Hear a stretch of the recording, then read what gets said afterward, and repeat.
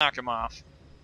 Hello. Super excited for this match. I know some of the guys on Hype. I used to play Dodo with them. Bronco and Philip specifically. Dodo! Yeah. Oh, man. The Dotes. The unmentioned. As we are going into this game, we do actually see that we have Nightwing on Medic. Spanners is on support. Let's just get this all fixed up.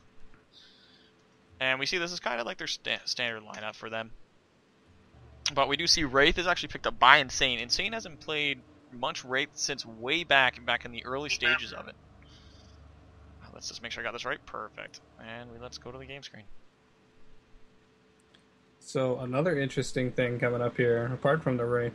I think Insane saw what we said earlier, and he wants to prove that Wraith is much stronger than we gave her credit for.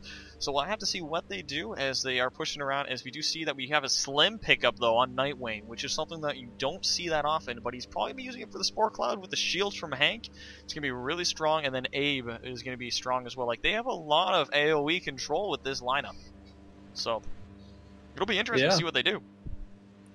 So what do you think is the reasoning behind the Slim pickup? You said that he's going to be using the Spore Cloud. Well, the Spore Cloud, what it does is that when you smell, right, when the monster smells, they get a red outline, or sorry, they get a colored outline based on whatever class they're playing, for the hunters, right? So they can see exactly where they are. It makes it a lot easier when you're targeting down one specific person, because you can see their color. You know exactly where they are, right? Mm-hmm. So you can basically tell where you are and where you need to change your abilities. Makes things a lot easier. So by using the Spore Cloud, it makes things a lot harder to do because you don't have that outline. And we are starting on Orbital, so you're probably going to see the same path we mentioned earlier, where we go right to the east because of just the amount of food there is just so much better than the other paths. As we see him yet again proving me wrong. So who knows? This might be the game where I'm proven wrong and Wraith is shown to be viable. We already had it happen once with Behemoth. Yeah. I think everybody saw that last game, so now they just want to try new monsters and make it exciting. Well, Insane used to be a ridiculous Wraith player back in the day. And I mean, like, really strong. He's the one that actually made Sky Wraith extremely popular. As much as there were some of us that went through and we actually did it before it was popular, Insane's the one that showed it during the ESL and made it popular. He's the one that showed the power of it, because he was just dominating teams with Sky Wraiths. Right? So, we'll have to see what he does as he tries to get this control. So it's nice to see Insane going back on the old faithfuls and being able to pull, you know, Wraith in with the Savage skin, which oh my god, that's beautiful skin. The red and black, love the Savage skins. Yeah, so it's a really cool skin. So we'll have to see what they do. We see Slim right now is actually healing up the Assault from a distance. There's the Ape right now trying to get a tracking dart in. Not sure, I don't think they got it though. It's at 50-50 right now for survival odds.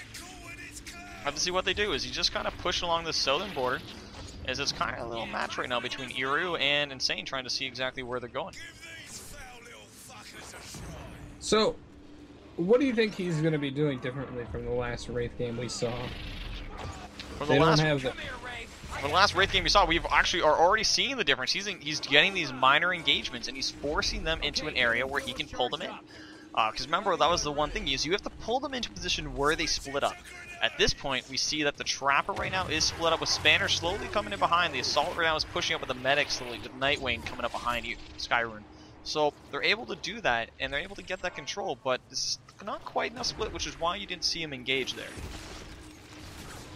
Yeah, and obviously much more aggressive play from the last. Is he even using the decoy? I don't believe that he is. I don't think he has a decoy, actually. So yeah, I think it's actually straight 3-point Warp Blast. So he's looking to just be able to get space and wants the larger radius. Because nowadays, with the changes, it used to be that Warp Blast would increase distance the more points you put into it. Now it's just increases the radius and the speed that you travel while doing it. So it doesn't increase the actual distance you travel. Abduct going in just barely misses the Assault, though not able to quite pick him up. And you see the Toxic Grenade going in, going to be trying to pick up some distance, going along the western border now, heading towards the northern side of the map.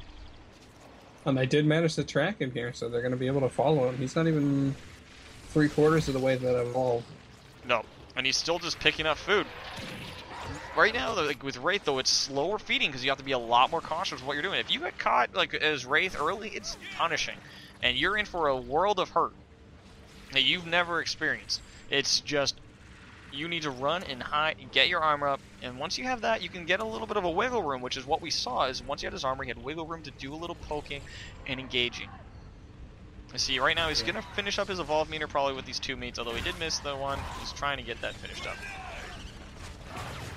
You know, you almost wonder if the absence of the Kyra, like we saw in the last Wraith game, is going to hurt them significantly because they don't have that adrenaline boost. Yeah, and he does have the full evolve meter now, so he's just looking to get distance. He was able to pull them as far north as possible, so he wants to go down to this corner right down here to get the full distance. And the dome comes out and he misses, just barely clipping the edge of his tail. Unable to get that quite, and he's going to be able to gain a good amount of space because the dome's gone and he knows he has freedom to evolve. Nightwing, however, taking a little bit of damage, getting burned by the acid, gets slapped by a mammoth bird, so we'll have to heal up before the next engage. So they're going to be on the chase. Going about as well as possible there for Insane. He's going to be able to throw down that evolve down in the corner and maybe get it off before they even get to him. Well, and they won't have the dome, so they won't have the dome at least until about 5-10 seconds after he evolves at this point. And they did find him, so they know exactly where he is. Toxic Grenade goes in, connects, going to be burning him. Orbital Barrage coming in, doesn't connect though, he's going to be melting him, he's down to half HP. The Orbital Barrage is just rocking his health pool. 3-point War Blast, 3-point Duck. This is the Sky Wraith build, and we'll have to see exactly how much he survived with. Wasn't much. He's hurt, he's at half HP. Oh, that Orbital. Oh. Spectacular Orbital there from the Hank. Really well done by Spanners. Oh man, that Orbital just hurt. I felt the pain on the inside there. Yeah, that was... Whew. And he thought he was completely clear, so that was way from downtown. Yep, and he's going to be trying to get distance here because he needs the armor now. Oh man, he's hurting. He has his health pool, but it's only half, so it's basically what he lost what he gained by evolving. Yeah, so at the same time, it's a shame they didn't have that dome because that would have been basically a complete free win there. Yeah, so it's a really tight situation that he's put himself in, but seen Insane get himself out. He does have the 3-point abduct, which means he's going to be super fast and he has a really long range with it, so he'll be able to get as much as he wants. He's in a great spot too. This is a great spot for Sky Wraith fights because you can pull them into the acid and force them to burn as their corpse, which means that they don't last anywhere near as long. Dome comes out and it looks like it does cut short of the acid, so they won't be able to deal much. However, he does have a loop though, so he'll be able to get a little bit of space and protect himself and mitigate almost all the damage. Abduct going in, does connect on Eero. Eero taking a lot of damage there. Shield comes in at the last second, doesn't block it though because he's able to break line of sight with the Abduct. Going in for Nightwing though, slap away. Shield comes in protecting Nightwing, who's trying to get the heals up. Going in for the Warp Blast. The Warp Blast is to get himself away, and he's going to be forced himself into this tight core. Abduct going in, does actually get Eero again, going for the slap, bring him down to half HP. Going to be slapping him again, slap at the base. This fish is going deep and trying to get as much as he can, but he's not committing to a full engage on it. Going for the Warp Blast. Does it connect? Yes, it does. Skyruin is in for some hurt as he take that Warp Blast to the face. Abduct going in on Skyruin. Does take the Abduct damage. Gets a little bit of damage. The shield comes in after the fact. Warp Blast going in on the Eru. Going to be taking him down to half. So we have the Assault and the Trapper both at half HP right now. Spanners is trying to get a little bit more poke damage with that laser cutter. We see the Abduct going in on Eru, going to be able to finish it, but no, this shield comes in, does block it. Assault taking a little bit of damage though from the Warp Blast, and right now he is out of the dome because the timer is up. So they're on the pursuit. He's down to 40% HP while he's running. Didn't go as well as he would have liked. He was fortunate enough to actually have full armor before they got that dome down. So what's his strategy now? Does he want to try to get armor, try to take another fight? That's really what he has to do, is to get armor, re-engage. Because as Wraith, you want to get your pickoffs. You don't want those straight-up fights. You don't want a dome fight against all 4 of them. You want to be able to fight maybe 2 of them. If you fight 2 of them, you're in a great spot. Is he going in for the Abduct? Yep, right there it is. He got some armor, and he's going in for re-engage. He gets slap at the base, going in for the Warp Blast probably soon. No, he's going to save it for the Traversal. No, he does actually go for it, and he's going for the slap. Shield actually forced out by the Assault. Going in for the Stasis Grenades does slow him down. He's going to be on the run now. Force himself along the eastern board. Going to be pushing himself out, trying to use the Warp Blast to get a little bit more space. His armor is almost out. Going to be trying to break line of sight. As he does break line of sight, taking almost no health damage for that engage. Ooh. Yeah, it wasn't really worth it, though. Did he get anything out of it apart from distance? No, it just basically keeps them on their toes, which means they have to roll his 4. So that's going to help him gain more distance in the time because they can't cut the map because they know he's looking to re-engage. But they're going to be in for some tough situations coming ahead because he's going to be looking to pick up. He's going to be trying to grab as many as he can. And as right now, he is almost full armor, so we'll have to see what he does. Yeah. So he just hunts for armor and tries to get those picks. Maybe he doesn't want to be aggressive so they spread a little bit more. I don't know, we'll have to see what he does. Right now we're at that tense moment right before the storm. As you do see, we have a 2-2 split going on, and by that I mean that we have 2 on one side of the rock and 2 on the other. As he does go for the assault, and the assault takes all the damage of that abduct. Going for the stealth pounce, doesn't quite get it. Spanish is in the back with that shield, ready and waiting for it. He's going to have to force down the fight. Going to be looking for the... Boom! There goes the connection, and the Warp Blast going to be finishing off. Down goes the assault. Shield is not popped in time. That's 2. That's exactly what he needed. That is the perfect split of exactly how to play it. Any of you at home that want to know how to play Wraith, that's what you do right there. That is the perfect play by Insane, getting that split, losing almost no armor. Dome is actually forced from Iru. He wants to be able to finish up these corpses, get him down on the ground. Down goes the assault. He's on the ground. He's crying for mommy as he's hurt. And Nightwane's right now going on the ground trying to fight as much as he can, just trying to shoot and heal, keeping him off that corpse so he can bring it up with the bug so the support doesn't stay on the ground and go in the drop. Stealth bounce coming in. Spanish is up now, and Nightwane is on the ground, though. He traded a support for a medic in that situation. Gamey looking for the pickup, though. Trapper looks like to be running as the support is down quick, and the orbital barrage does get thrown, but doesn't connect as he's going to be running, building up armor. He almost has a full evolve meter. Iru is now on the run. Yeah. He's got 1:30 to stay alive here, and the Wraith is going to be chasing him down now. Really, really nice thought to take that fight there. He probably would have done even better if the support hadn't been on that side. So, good presence of mind from Insane there.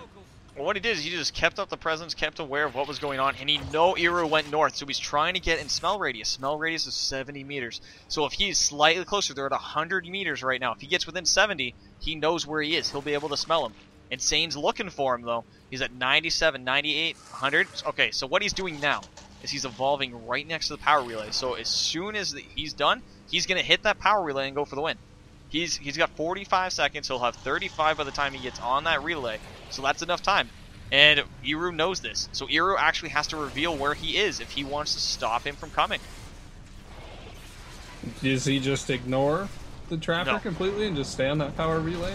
He can't, because if the Trapper can shoot him, then he can't stay on the relay. And Iru's got to go in. He's got to do something here. He's got 20 seconds, and he's half out. And he's half on the relay. He's got to stop in it. He's got to go in there and stop it. There's no waving at this point. He'll be dead before they even drop in. He needs to go stop it. I don't know what he's doing, but he's letting them just slaughter down that relay. As you might see a relay, which is something that hasn't happened in a long time. See tracking darts going in, revealing where he is, stopping him from hitting that relay. It's down to the last couple seconds. Dropships coming in, though. They're so far away, though. He can probably finish off Iru, put him on the ground, then go on that relay and finish it before they even spawn. Because if you look at the Hunter team, they're still in the dropship right now. And they're going to be going in to try and get it. He needs to eat that. Okay, he's going to eat that corpse, build up armor, and then he's going to go in. As he's going to be trying to get that relay, they need to be dropping and shooting because it's down low. The relay's at about 5% HP. It's only got a couple more seconds before they can come down and shoot it. They need to get their shots off as soon as possible, but no, it's not quite enough. Monster wins by destroying the relay, and victory confirmed for Insane. Good game. What an insane victory. The Wraith working out. We're seeing some unusual monster picks, and it's paying off for the people picking them. Whew. Yeah, and right now we're going to set up the next lobby, but oh man, that was very well done by Insane. That was a perfect play, perfect pickoff as we go into the next match, which is going to be refueling towers. They're pushing the way up, and we're going to have to see how they do anything different on this map. But chill, guys, we'll be back in just a moment, and we'll see you guys in just a sec.